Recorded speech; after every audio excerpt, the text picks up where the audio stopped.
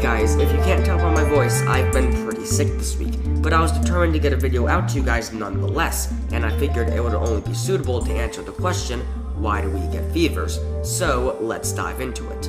A fever can simply be anything different than the average 98.6 degrees that the body is normally at, but since the body can fluctuate a degree or two during the day due to environmental factors, that isn't a very accurate definition. A better way to characterize a fever is by oral temperatures higher than 100 degrees Fahrenheit, but since oral temperatures still aren't incredibly accurate, the best way to measure a temperature is to go through the ear or rectum, and a fever then would clock in at temperatures at 101 degrees Fahrenheit or higher. Fevers are of course most commonly caused by viruses, but they can of course be caused by other things such as toxins in the environment, a messed up hypothalamus, or of course a heat stroke. But as the number one cause of fever today is a virus, that's what we'll be focusing on today. When a virus infects your body, it oftentimes travels through your bloodstream. But thankfully for us, our body has white blood cells. These guys travel around our body, and when they find a harmful bacteria, they produce pyrogens that travel to our brain. These pyrogens then travel to the hypothalamus area in our brain, the area that regulates our body temperature. Our hypothalamus in turn then cranks up our body temperature and gives us the fever.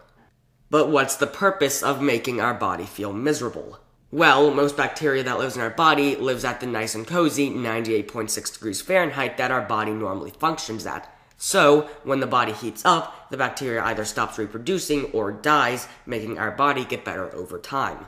But with this information in mind, a controversial topic is brought up. Should we take medication to lower fevers? The answer is no unless it's a dire situation, because by lowering body temperatures, you're allowing the infection to continue to grow and hurt us.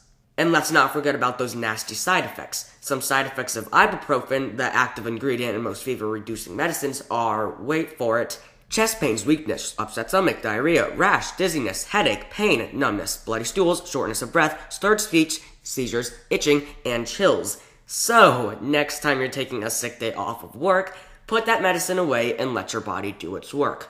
Disclaimer, the statements and ideas provided here in this video have not been approved by the FDA, the Food and Drug Administration. These statements are not intended to diagnose, treat, cure, or prevent any disease, so if you're having any problems with your body, be sure to visit a professional healthcare advisor. Thanks for watching. If you enjoyed, be sure to rate, comment, and subscribe. Like I said, this week I've been pretty sick, so sorry for the kind of sick voice and the shorter video, but hopefully next week will be a much better video.